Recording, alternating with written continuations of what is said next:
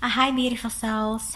Many people who I coach often ask me, okay, so I'm in this ascension process. What is the first thing I need to do to start healing?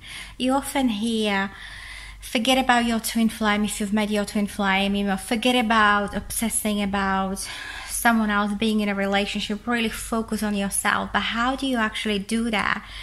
One of the very first things that I recommend to my client and we go through together when I start coaching someone is to help them establish a strong sense of self and a connection to their hearts, because this is where all of their answers lie. So many of us have been brought up in very toxic families. Some of us even had narcissistic parents, and if you know what a narcissistic parent is, this is someone who is so self-obsessed and centered. It stems from a very deep insecurity and from being very badly damaged in their own life, in their own childhood, very likely. And that person is incapable of self-reflection, of empathy. They use their own children and people around them as a supply for them to feel better, for them to constantly keep feeding that narcissistic wound and narcissistic injury that they had, and feel better about themselves. Very often in narcissistic sort of parent families, the mother or the father picks one golden child and one a scapegoat, and the golden child is praised for everything they do. They couldn't do no wrong, but they haven't got it easy either, because the parent puts such incredibly high expectations on that golden child that that child lives to conform to their parents, to please. That child doesn't have an established sense of self and self-worth. They do everything to please the parent because they know that that's how they get love, that's how they get approval. Whereas the scapegoat tends to be punished, tends to be gaslighted, and if you don't know what that is, it's basically constantly invalidated. You are not right to feel that way. What you feel is wrong. Who you are is wrong. You should be ashamed of yourself. Really, like horrible remarks put on you and spoken to you. You don't deserve this. You're not worthy of that. You are like basically emotional, mental, and sadly often even physical abuse and manipulation of varying degrees. I have experienced this myself, and it is brutal. But I've had 20 years of gaslighting, and this is why I have been healing for about 7 years so far from all of that. Basically needing to rewire my entire energy field, how I think, how I emotionally process information, how I feel, and also, what am I creating, all of my actions, what is my vision. The first step that was absolutely crucial for me to do was to connect to my heart and to my vision. Who do I actually want to become? What is true to me?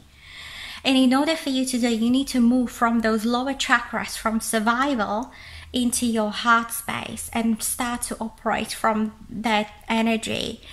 You need to also open your third, you need to start meditating, you need to start really connecting with your heart center and your vision for your life.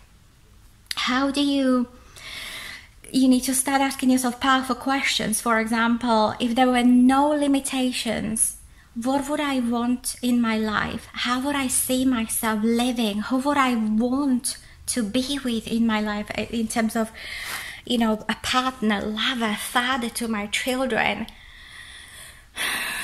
And why am I not allowing myself to have it at the moment? A lot of these blocks are very unconscious, and they stem from years of mental or emotional abuse in childhood, where you were constantly told, no, you're not allowed. And we then shut down our own sense of self, sense of our truth, self-trust, because we know we don't have a choice. The choice for a little child is, I choose mom or dad, and therefore I get love, I'll be supported, I get approval, I survive, or I choose myself and therefore I risk death, because a child cannot survive without the support of their parent. And it is literally this brutal, the decision for all of us when we are little. And this is why we shut down that authentic voice within us. We shut down our heart and we start living to people please, to conform, to do what others expect us to do. We are so disconnected from our heart center, from who we are. We don't even know what the hell we want and what would make us happy. We don't allow ourselves to experience pleasure, joy. We don't allow ourselves to feel, because all of that is likely linked to so many coping mechanisms that we have developed as children to self-protect from those abusive parents, teachers, and other scenarios. So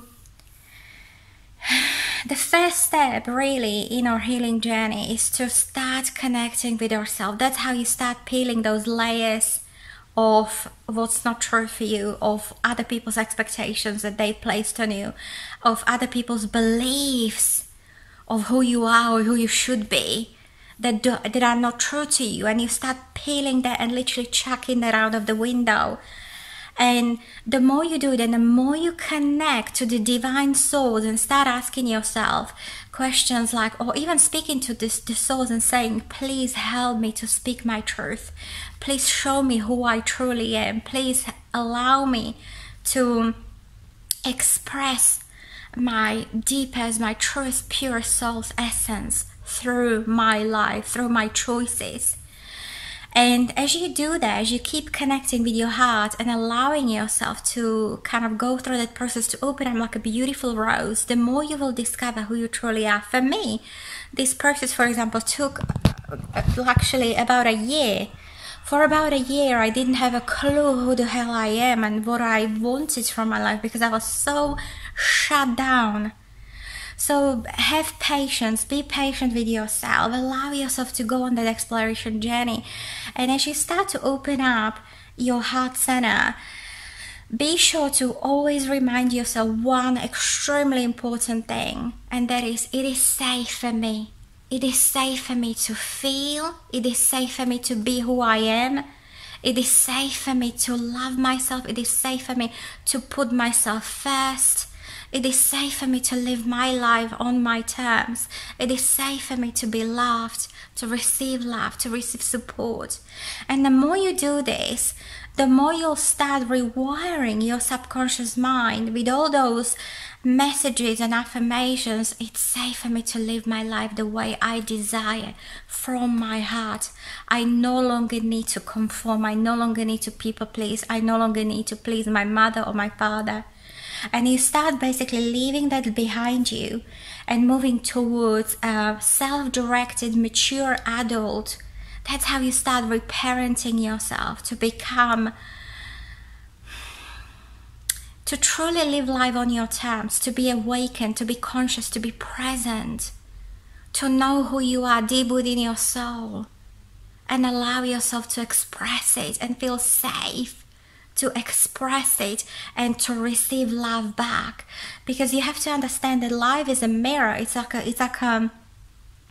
you put something out there, and if it stems from fear and lack and scarcity, guess what's gonna turn up in your life? If it stems from, oh my God, I need to people please because otherwise I'll be rejected, guess what you're gonna get back to you? You're gonna get back people who are emotionally unavailable, people who are abusive, people who are immature, people who are not conscious, because you attract not what you want, but who you are, what kind of beliefs, thoughts, feelings, intentions, and actions you're putting out there into the universe in every moment.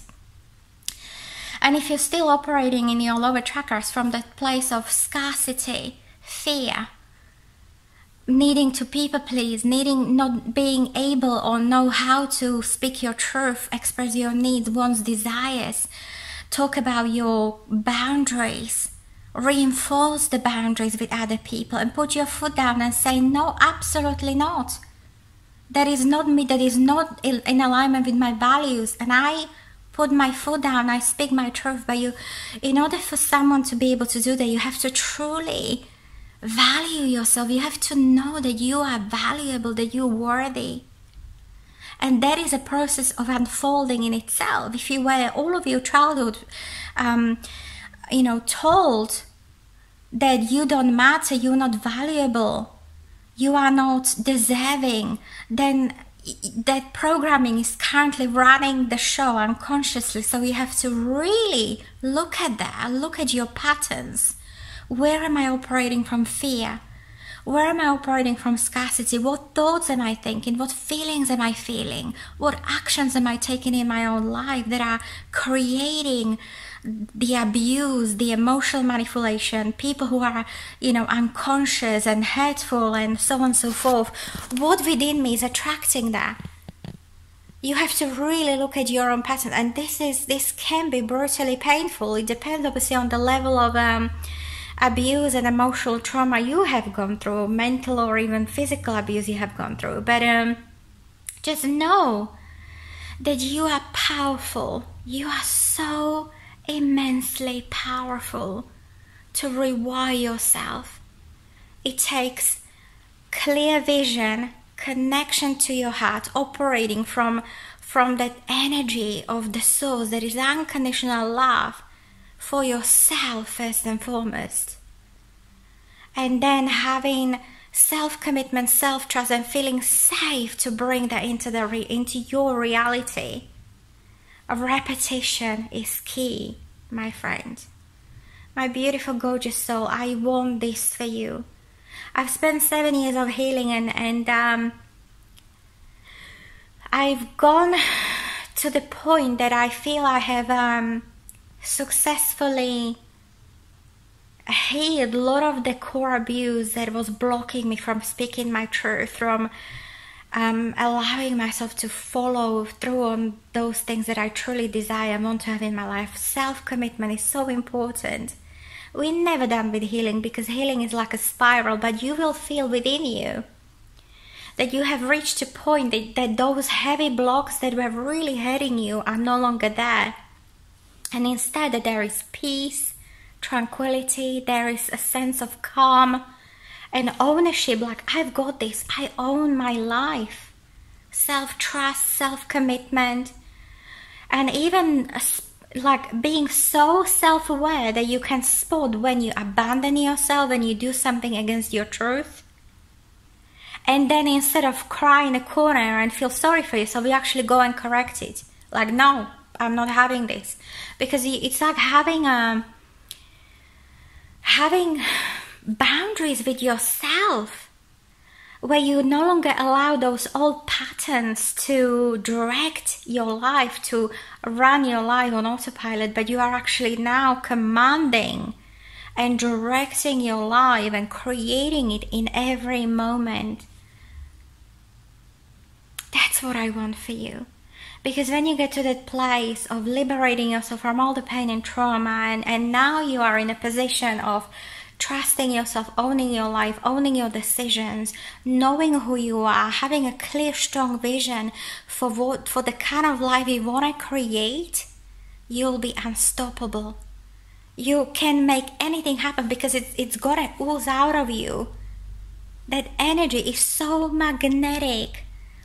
And especially for women, like, you don't realize how enormously magnetic and vibrant you are when you connect with the divine feminine, true, authentic divine feminine energy within you.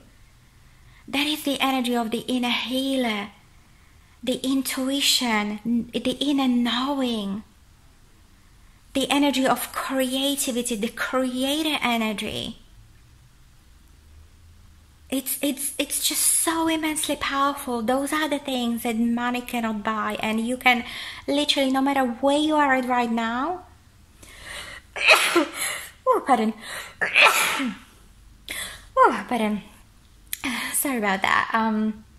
Bless you. I tell myself bless you. My grandma always used to say that when you sneeze after you've said something, that it must be truth. So you see how enormously powerful you are. It is true. You are a creator of your own life, and you create everything. Everything.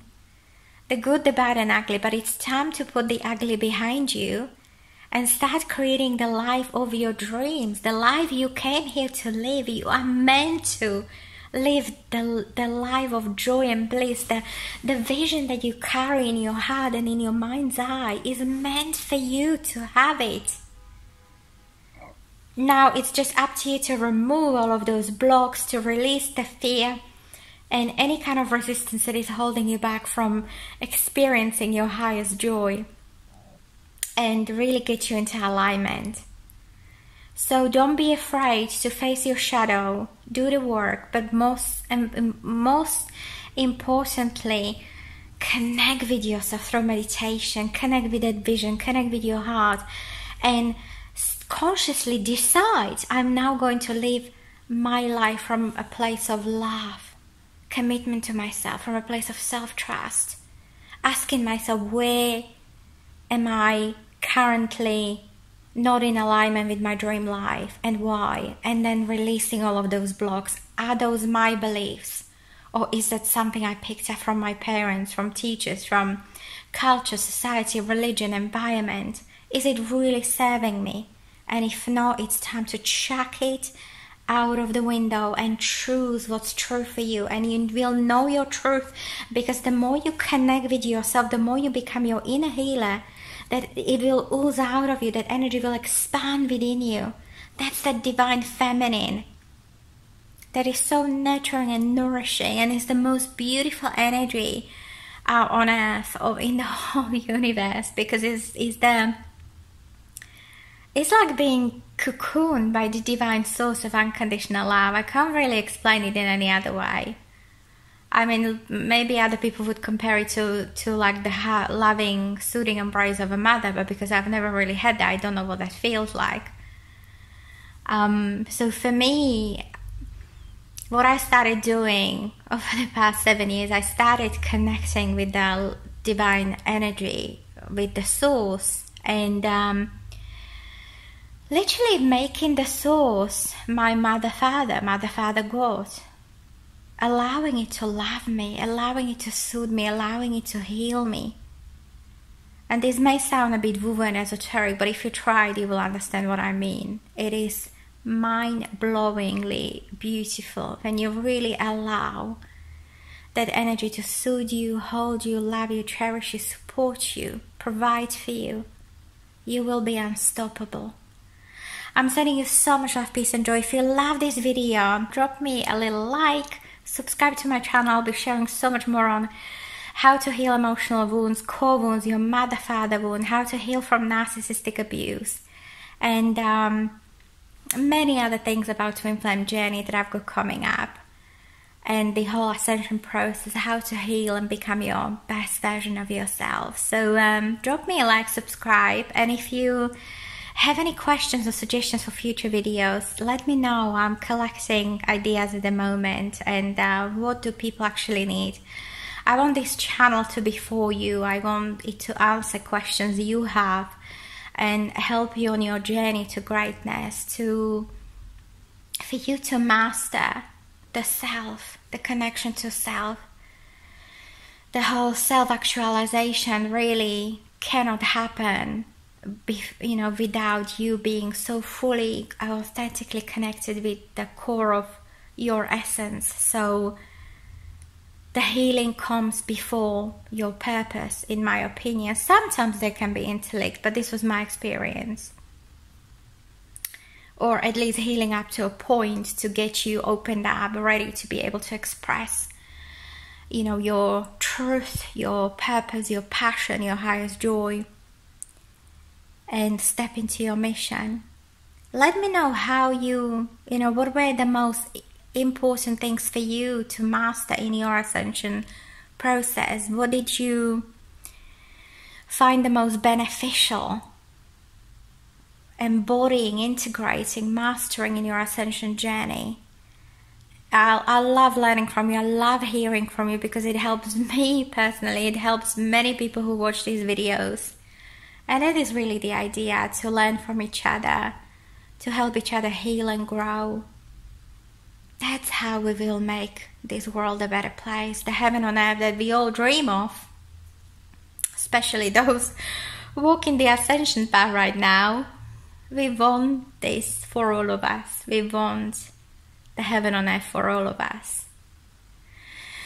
So remember that we can create it together every time we heal, every time we master something, every time we release resentment, shame, guilt, heal a core wound, come into peace with ourselves. We actually impact not only our own life dramatically and transform our own life dramatically, but impacts everybody around us, and it's like a ripple effect that carries on. So let me know, what was the most important thing that you have mastered in your ascension process? What helped you the most? I'd love to see your comments, and any suggestions for future videos, drop me a comment below. I'm sending you so much love and wishing you a beautiful, beautiful day. Lots of love, beautiful selves.